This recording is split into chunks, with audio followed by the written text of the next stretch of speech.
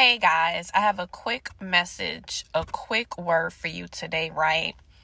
And I just want to let you guys know to not let other people's fears project onto you. Do not let other people project their fears onto you, right? Because that may be their life. That may be their reality. But God said in his word that 1,000 may fall at your right and 10,000 at your left, but it shall not come near you. So whatever is going on in the world today, it don't matter. The word says it will not come near you. You don't have to worry about that, right? Maybe that's their reality.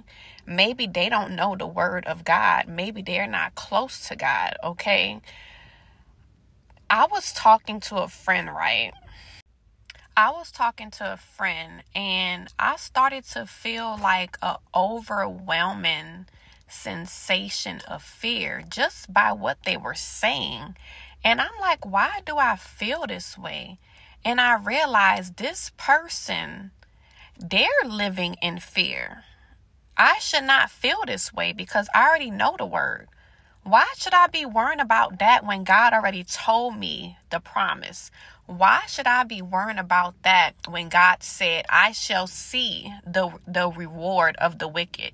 Why should I be worrying about what's going on in the world when I already know the promises of God, which is yes and amen, right?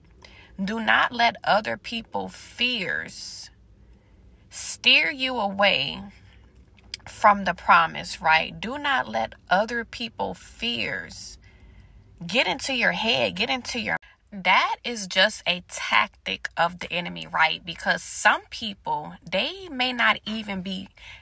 don't even know that the enemy is using them, right?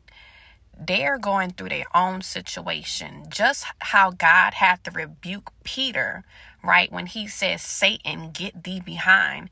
Because in that moment, hopefully it's Peter, right? He rebuked Peter. Peter didn't know that he was speaking from fear. He didn't know that the enemy was using him to talk to Jesus, to talk him out of being crucified, right? To talk him out of being our salvation, right?